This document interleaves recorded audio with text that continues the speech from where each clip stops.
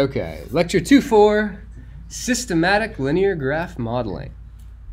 A system graph is a representation of a physical system as a set of interconnected linear graph elements. The construction of a system graph requires a number of engineering decisions. In general, we can use the following procedure. So, step 1, define the system boundary and analyze the physical system to determine the essential features that must be included in the model, especially inputs, outputs, energy domains, and key elements.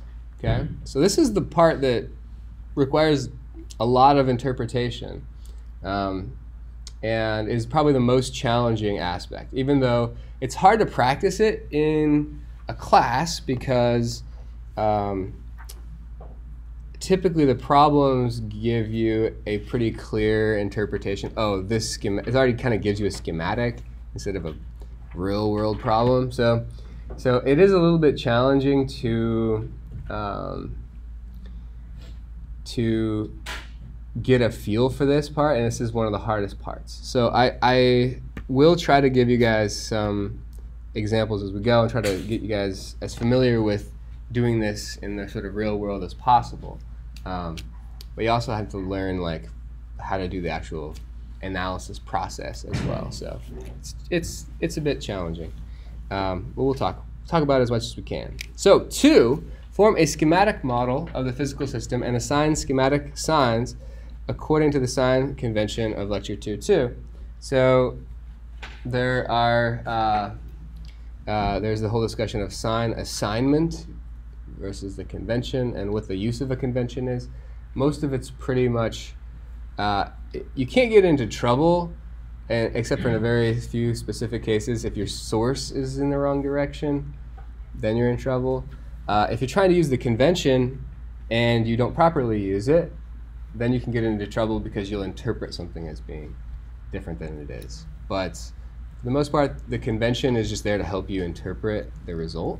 So when I get a sign, when I get a negative sign on a number, knowing what that means, the convention is supposed to help with that, right? We had that discussion virtually on Wednesday. So then, determine the necessary lumped parameter elements representing the system's energy sources, energy storage, and energy dissipation. 4, identify the across variables that define the linear graph nodes and draw a set of nodes. 5, determine appropriate nodes for each lumped element and include each element in the graph. 6, assign linear graph signs according to the sign convention of Lecture 2.2. So you can use the convention in the schematic, and you can use it also in the linear graph as well. So the first 3 of these steps are the hardest. Considerable physical insight is required to construct an effective model. Often it's helpful, if not necessary, to have experimental results to guide the process. So how do you decide what your lumped parameters are? Sometimes you have to do some tests before you can really get a feel for it. Okay, an example. We're going to do some examples, one in each energy domain. So for the system shown, develop a linear graph model. So here is a physical system. It is, say, some sort of maybe a platform or a beam that's cantilevered out, has a mass on it, and it's got some force being applied to this mass. Okay, so you could imagine that maybe this is a shelf with a motor on it, or maybe this is a I don't know. This could even be like an entire structure. So this could be like a mezzanine in a shop that's got like a piece of heavy machinery on it that maybe has something spinning, gives some sort of cyclic loading, and we want to do some analysis on the system. So that's a sort of physical system. You could draw a schematic in terms of lumped parameters, and this is an important step to remember to do. And sometimes you'll be given problems already as a schematic, and that's just to sort of expedite this process. But recognize that the schematic, this is not what your system typically looks like, right? Like, you're not going to have like a mass sitting there on an actual spring, and that's what your system schematic will look like. You're going to have, you know, some physical system you got to sort of distill down in steps to your sort of important elements. So we'll model this as being a mass suspended by a spring, okay, and with some force applied to the mass. And we need to draw a linear graph. So I already assigned signs, right? I assigned the positive velocity direction to be in the same direction as this forcing function. And remember from the long discussion, that's our preferred way to do it, but that's not the only way. They can be in the opposite direction. It's just not our preference. Okay. So what do we do? What's the first thing we do? Because we've already got the schematic, so we've already got. Let's see. This has already been done. Oh, I don't know why it always goes to white.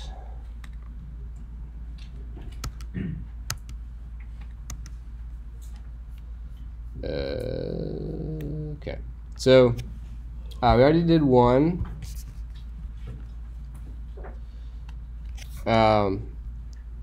Schematic is done, and the assignment. Determine the necessary lumped parameter elements representing the system's energy sources, storage, and dissipation. So we've got a mass and a spring, right? And we've got a force source. So we've done that. Then identify the across variables that define the linear graph nodes and draw a set of nodes. So in a translational mechanical system, we have to identify the distinct velocity places, right? So the mass is definitely going to have a velocity, so that's a node. The ground, that's another node. The ground's always a node, so those are two nodes. So let's draw the ground node in, and then let's draw the mass node in. Remember that the mass node always is going to connect to ground, right? The mass node always connects to ground because it has to have an inertial reference frame. So I will, I don't know, however you want to draw it. I often just draw the masses straight to ground. You can do the dashed line to remind us that this is a sort of virtual connection to ground.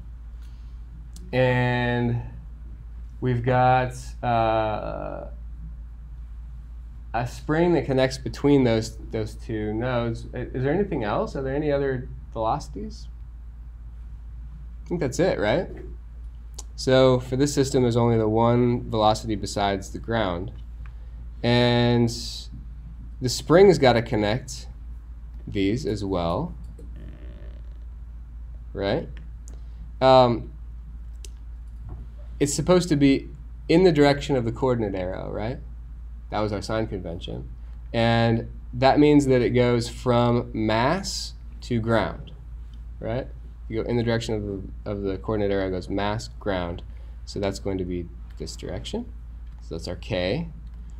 And we've got our source, our force source, which is applied to the mass. And we've got to decide if it's going to be, the direction of it is going to be in the direction toward the node of application or away from the node of application.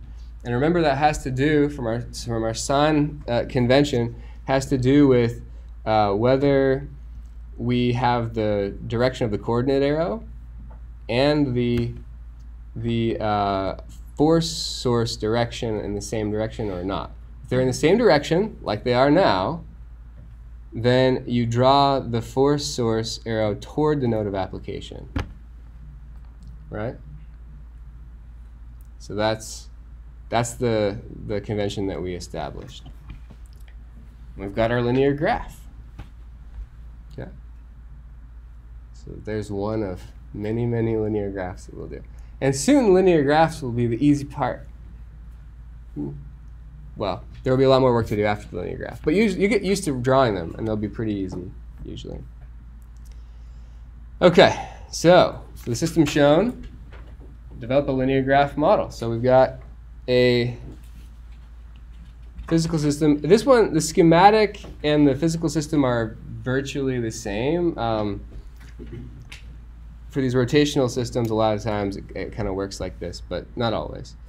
So you have a motor which we're going to treat as a velocity source. It could be a torque source. It just depends on how the motor is set up. And we're not going to model the motor itself in this problem. So what we're going to say is it's some motor that has some sort of feedback mechanism on it that allows us to control its velocity. Okay? So we're going to treat it like a velocity source. And it's going to come into the system. These arrows on there are not meant to be sources. Well, so this omega s is supposed to be denoting this velocity source input, and then this omega j is just a coordinate direction. So I did an assignment of the coordinate direction, which was for the whole shaft. I said to the right. So right hand rule to the right, and that's the direction that's positive for rotation. So let's take a look. We've got this source. It transmits through the shaft through a drag cup to the flywheel, and then through these, and it's supported by these bearings here. So that's our system. It's not clear from this if there's a long shaft that needs to be treated as being flexible, like a spring. And so let's assume that there's no need to do that, that it's rigid enough. So let's see, we've got this spot. There's definitely a distinct angular velocity here, right? There's definitely a distinct angular velocity here, which is the same as the flywheel's angular velocity. And assuming the shaft is not flexible, we're going to go from there all the way to the end, right? So those are the only distinct velocities. So you've got two nodes. Let's call them A and B. A and B. And then you've got always your ground, right? Your reference. So we've got, let's see. It's always nice. I always like to draw in the mass nodes first, or the inertia nodes, A-type energy storage element nodes, because they always go to ground, right? Well, not for electronic systems, but for mechanical systems. So for J's velocity is reference to ground. So there's our J. And then we've got our source that connects to A, right? And we put that source direction in the same direction as the coordinate arrow, and it's in a cross variable source. So which direction does it go? Toward the node of application or away? Away, because it's a cross variable source. It goes away from the node of application. Good. Hey y'all, can you shut the door? Yeah. Thanks. Okay, so then we've got somehow this velocity source, omega s, gets connected up to B, right? So it does that through this drag cup. So this is our B2. And I drew the arrow already from A to B. That is the direction of the coordinate arrow, right? So from A to B. Good. And finally, B1 is the last element. So B1 is the bearing damping, and it always connects, well, virtually always the bearing is going to connect to ground, right? And it does here as well.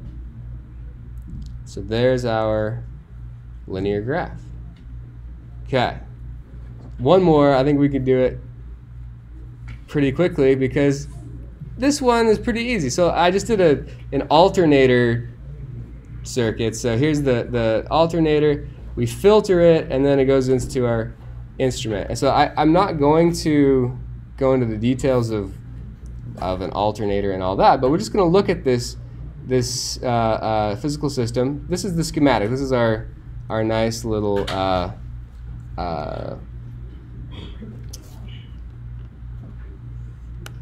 what do you call it? Circuit diagram, maybe? Yeah. And so let's draw a ground. We can draw a ground really big if we want. It doesn't have to be just one spot. So let's say we've got clearly all of our nodes here. So let's do our A and our B and our C.